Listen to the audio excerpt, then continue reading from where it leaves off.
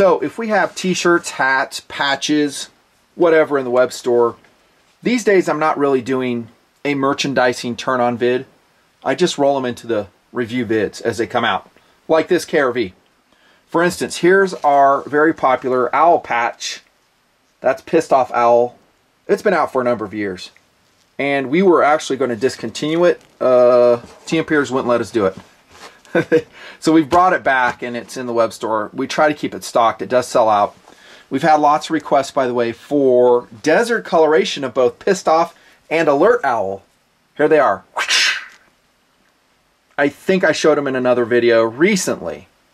So there you go. Yeah, thanks for supporting the project. Very independent voice in the gun and knife industry. You know that, right? Being financially independent allows that, helps it. We like that. We're going to talk about fixed blade knives in this KRV, specifically for EDC. Now, in all my gear checks, maybe I'm not remembering this, but as I've checked you guys through the years, what are you carrying? What do you have? I don't ever remember anyone ever carrying a fixed blade knife. Again, maybe I'm just not remembering it right. So for the review vid, I actually have to pretend someone out there does it. No doubt the guys that do it will show up in the comments. I do it every day, but I honestly think they're in the minority. I myself don't regularly. I have done it on occasion, but generally I don't. My system doesn't work well with a fixed blade for rule of law EDC. That's what I'm talking about. Okay, and the knife we're going to consider is actually pretty excellent. I've just learned about it myself and I thought I'd bring it to the table. We'll do a little mini review, show you some competitive options. This is the Bradford Guardian 3. Cool knife, huh? It looks cool, presents well. There's his website, Bradford. You're welcome for the free publicity. Here's another one. This is the same blade in black. I believe that's black and nitride. I could be wrong. And both of these steels are M390. Now, nowadays in the KRVs, I don't spend a lot of time talking about the steels. I've just been doing this for so many years. It gets old. It just adds to the video length. But let me ask you this. Would you carry this knife EDC?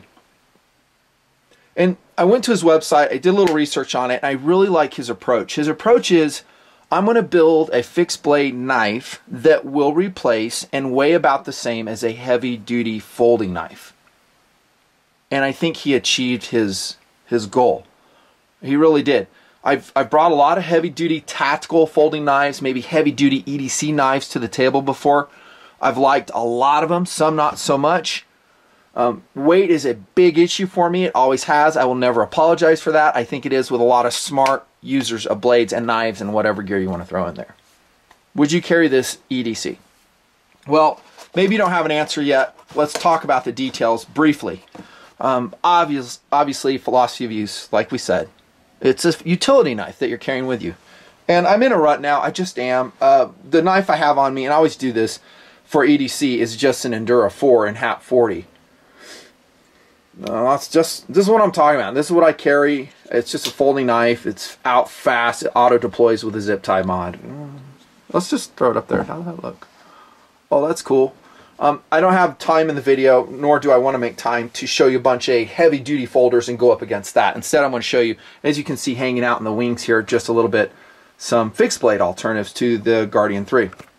Philosophy of use EDC. I don't think it's a tactical blade myself. We'll look at ergonomics. Let's just do it right now. First up, the handle. I'm kind of going out of order here, but you get it. The one criticism I would level, I think it's valid, is there are some sharp transitions here. You know, if I were carrying this blade like routinely, what would I do? I would probably take some sandpaper and radius this. Now, in hand, if we look at the ergonomics on the Bradford Guardian 3, it's actually pretty good. It is. I mean, it locks in the hand well. I don't really notice in hand that it has a hot spot, and the sharp handle transitions aren't really bugging me there. Okay, and it actually has jimping on the top. And the reason I'm rolling in the ergos here is because tactical blade needs high traction. Does this have it? I would say it's pretty good, better than you would think, but I don't think that's its calling. I like how it's rounded back here for the hand, so there's no sharp things digging in your hand right there. Locks in like that. A lot of detail work. We'll leave philosophy of use at that. Not a hunting knife. Did I see it? No. A lot of better choices.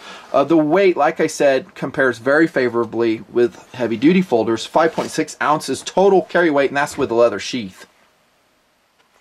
Well done. They do have a lot of different versions of this knife out. They have a lot of different steels. I've seen it in CPM 3V, N690. I've seen a lot of different handle colorations. I've seen different sheath treatments to include Kydex.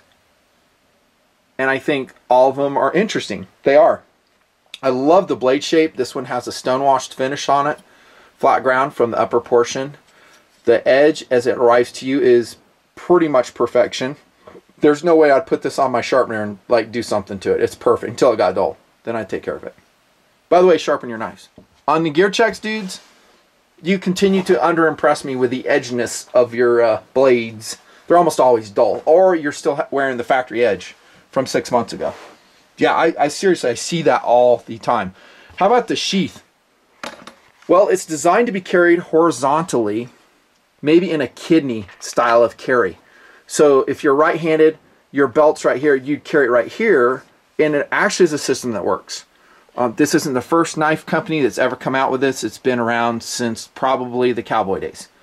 But it works, especially with a smaller blade like this. In competitive alternatives, we'll look at some other options that are just interesting.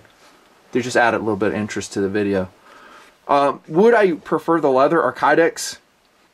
You guys who know me, follow the show, and have followed the KRV show here forever, know that I like synthetic materials. Leather's cool though. I wouldn't say I always dislike leather. In fact, if it's not in a high moisture environment, sometimes I would go with leather. It has that second cool thing to it. You like it. As you use this, it's going to show a lot of wear on it. It's going to get polished and shiny.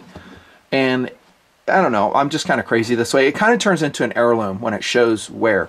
Well, and I just showed you my Enduro 4, and that's just one of what, 300 knives I put in my EDC rotation.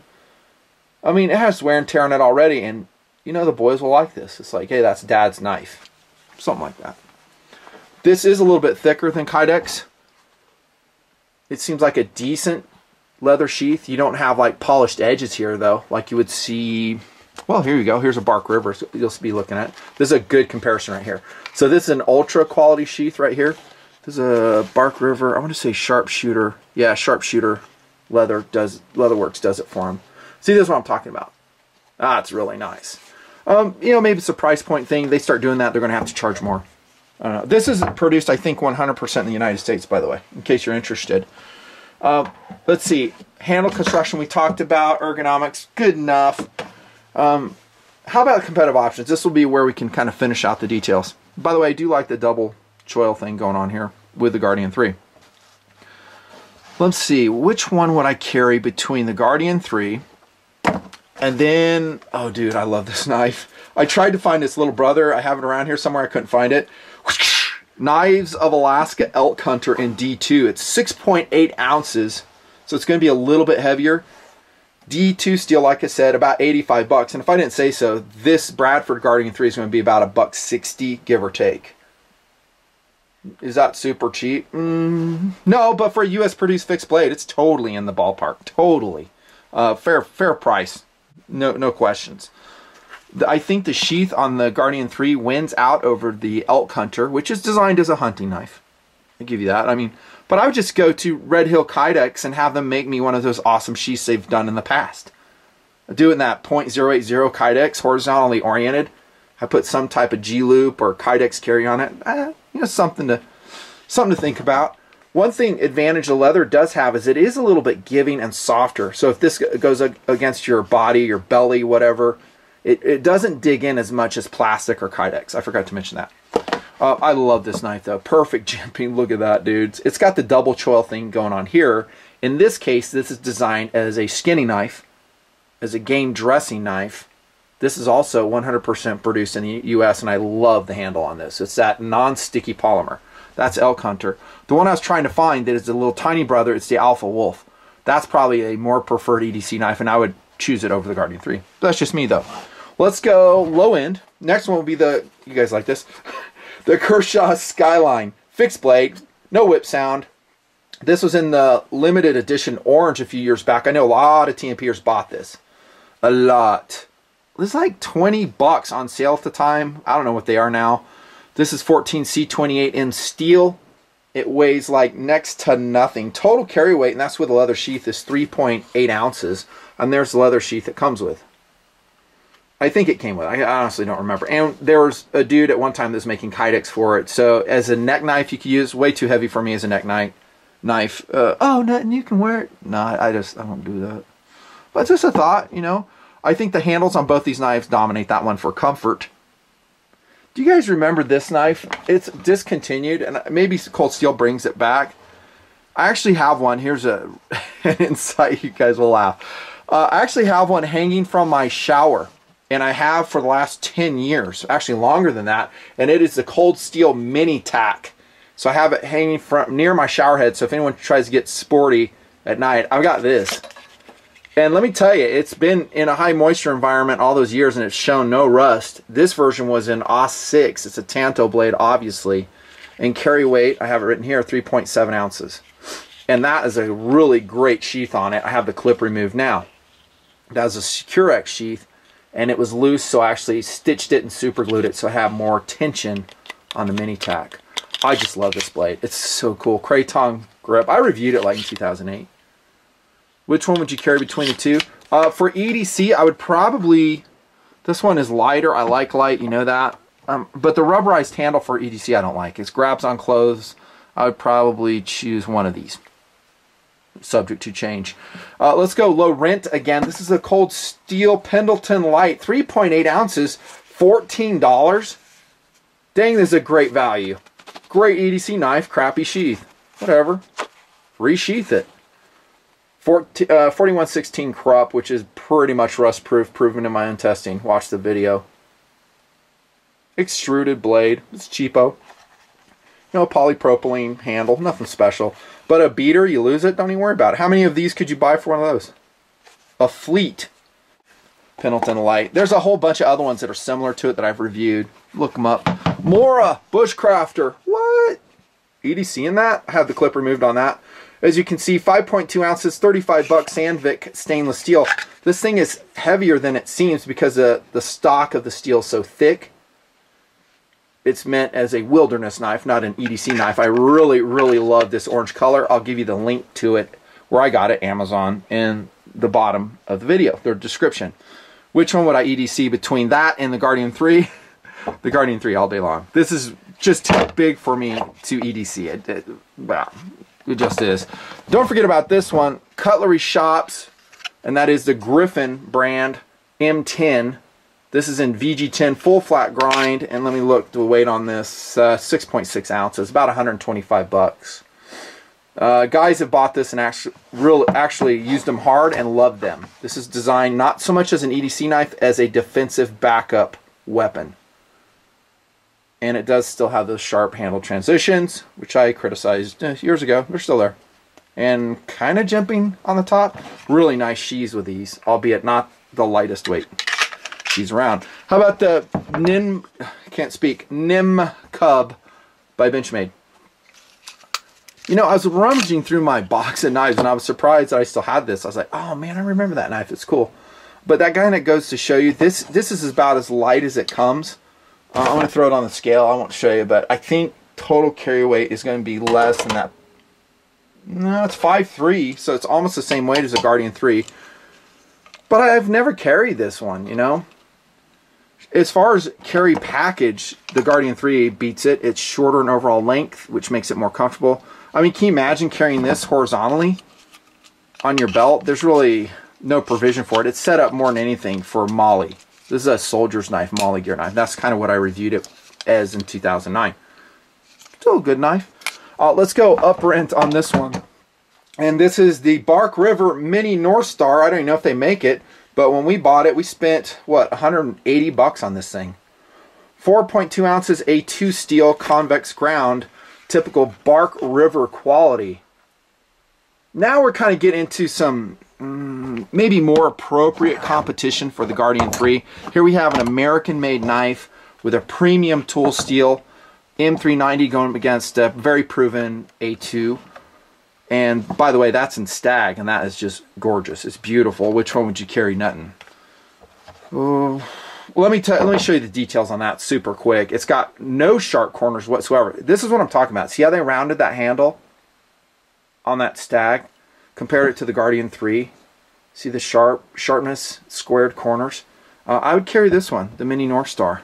They're about the same size. They're about the same weight. This one actually has really nice jimping on it. It's a short run, but it works.